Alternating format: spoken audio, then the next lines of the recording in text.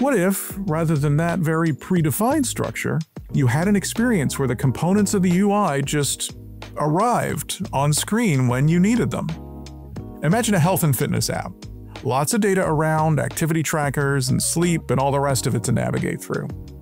With GenUI, though, an agent can help get you to where you're going a little easier.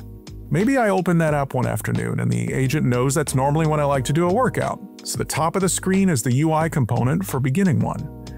I tap a button to get started, the agent checks local storage and sees yesterday was leg day, so it offers me a workout plan with upper body exercises.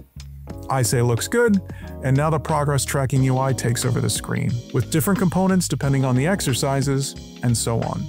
Ultimately, this leads to experiences that are more dynamic, personalized, and ephemeral, rather than being rigidly structured ahead of time.